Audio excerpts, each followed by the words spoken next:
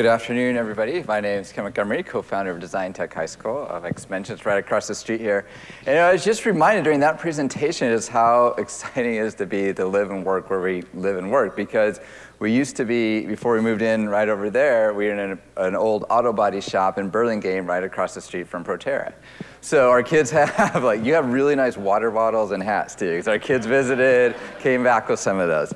So I'm just going to kind of just give you an overview of what we're up to at Design Tech High School and some of the ways that we think that education should go in the future. So this is the old auto body shop. A lot of people ask me, why did you start Design Tech High School? And the simple reason is one day I saw a former student on the cover of Time magazine. So before I was up here in the Bay Area, I worked down in San Diego at the comprehensive high school, traditional comprehensive school, 3,200 students. And when I was hired, these 15 ninth graders came up to me and said, we want to start a speech and debate team. I said, okay, great. If we do it, we're going to be #1 in Southern California. Somebody has to be #1. It's going to be us. So we worked on it. When they graduated, there were 250 kids on the team. They were #1 in Southern California. And then I was walking through a bookstore when I was up here and saw one of my former students, Ryan Panchadsaram, on the cover of Time magazine. He was part of Obama's Code Red team that helped save healthcare.gov. And then he ended up being Chief Deputy Secretary of Technology at the White House for a while. And so when I was in the bookstore and saw a former student on the cover of Time, that was while I was working at a local high school. We were spending a lot of time increasing test scores. We were the lowest performing school in the district at the time, so it was something we definitely needed to work on. But I just had this moment where we were spending all this time increasing test scores, but then look at the outcomes of this student who was on the speech and debate team. Because I called up some of my former students who were on that team also and found out they were just doing amazing things. And not only was Ryan Chief Deputy Secretary of Technology at the White House, another student was a Rhodes Scholar who did a joint degree, a Harvard PhD in economics, a law degree. I don't really know how you make that a joint degree program, but he did. Another one is a professional DJ. He's been the opening act for Infected Mushroom. Any Infected Mushroom fans?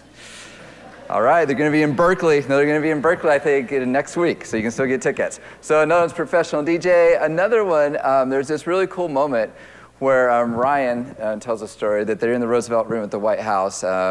President Obama's chief of staff would call the different departments together, for updates. So this topic was what should go in the State of the Union. So Ryan said, I was in the Roosevelt Room talking about pitching some ideas for the upcoming State of the Union, looks across the room and sees his speech and debate partner from high school, Austin, who's there at the Department of Treasury. And they had this moment where they looked at each other and thought, wow, Monty'd be so proud.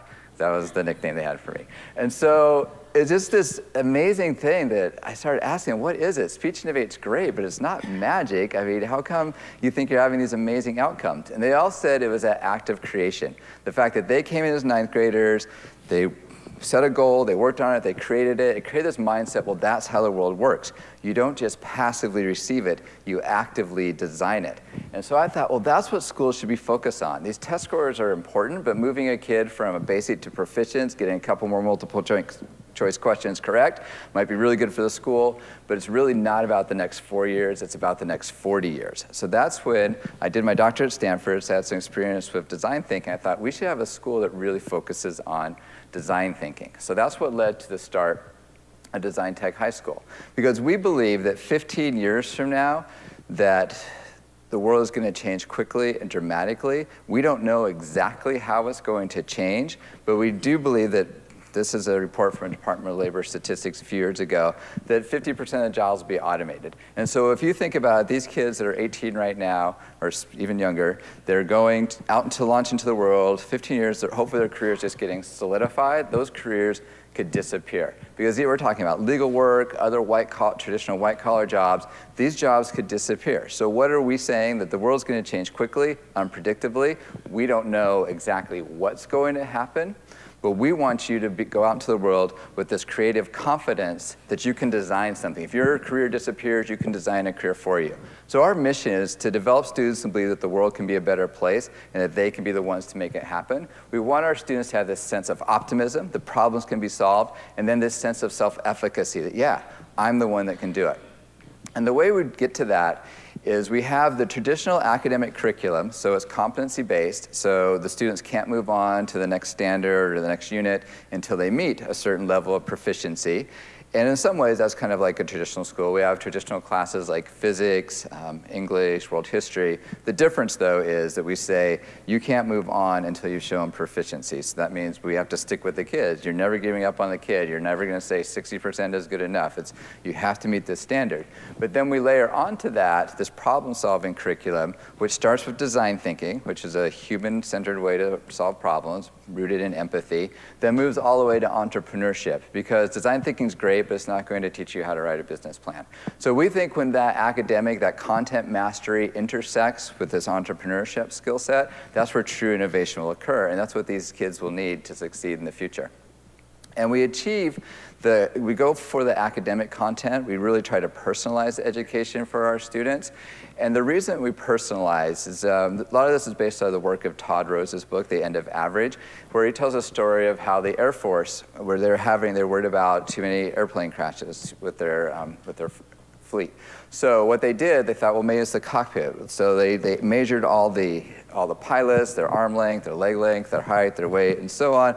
And they said, okay, this is the size of the average pilot, so we should design the cockpit this way so everybody can reach the controls.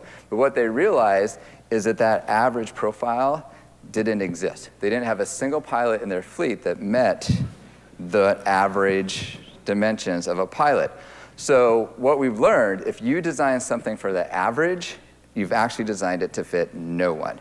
So we feel that that's what's been happening in education, that a lot of times things are designed for the average. So what have we done? The schools and classrooms, who do they fit? No one.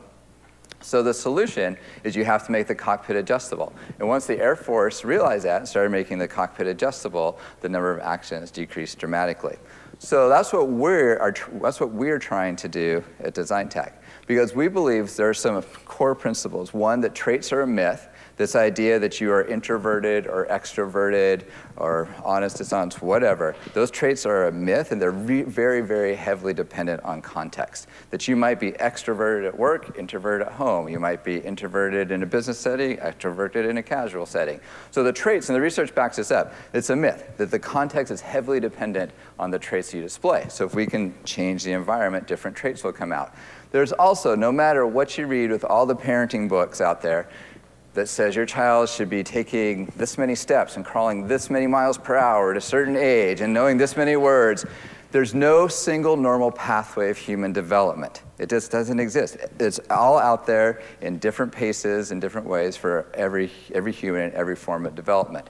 So if we're designed for the average, and these are the facts, it's not going to fit anybody. So what do? We hold our students to equally high expectations, but we have different pathways to reach those expectations. So what we're doing across the street there, one of the things is that we're really trying to make this school adjustable for the students. The pace, the way they demonstrate proficiency, the learning, ways that they might learn, small group from the teacher, direct instruction, so on. We're trying to create an adjustable school. But really what I love about our students, this is koi fish. It's our unofficial mascot. We're the D-Tech Dragons. But we talk a lot about the koi fish. I tell a story of how the koi fish will grow to the size of its environment. If you put it in a small bowl, it's going to stay small. If you put it in a big pond, it's going to get huge. With limitations, you can't put it in the ocean and have it turn into a blue whale.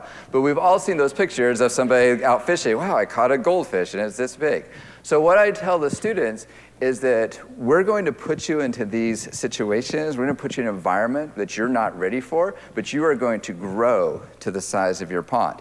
And right now, we're in a really big pond here on the Oracle campus, because right now we're in intersession, so we have about 100 students in the Oracle Conference Center being taught things by Oracle employees. We have other experts, other professionals over at the school teaching the classes during our intersession, which happens 4 times a year for 2 weeks each. And that's also when the students learn design thinking. And because we believe that every student has some potential inside of them, and our job as educators is to unlock their potential. This is a keychain that is laser cut by, she's a sophomore student now. The student came to us, she had no interest in making or anything like that. I said, why don't you go and laser cut something? And she did that, and now she made a gift for her mom, and ever since then, she's just been laser cutting like crazy. And it's because we really feel that there's research shows there's lost Einsteins out there, and the lost Einsteins are the people that it tends to be low-income women and minorities who have the capacity to be inventors and entrepreneurs, but are not at the same rate. So This is an example of a wearable technology class, which is happening in room 202 right now. These are two students. They're building something. You can see it's wearable technology. It's a hairband. The student on the right, she's a senior now. She wants to be a computer engineer. When she came to an Oracle class and signed up for Raspberry Pi, went in and said, where are all the baking materials? And I said, oh, Raspberry Pi is actually a small computer? Okay. That's not exactly what I thought was going to happen. But she signed up for it. She stuck with it. And now she's graduating with the idea, with the intent to be an engineer. And we say this is an example of the lost Einsteins and putting the kids in these big ponds that they can grow to meet the expectations for. And these are a couple of our students who are working on a patent for a pickpocket-proof purse. They're presenting at Open World. Again, they get the counseling, the mentorship, build their social capital from the Oracle employees.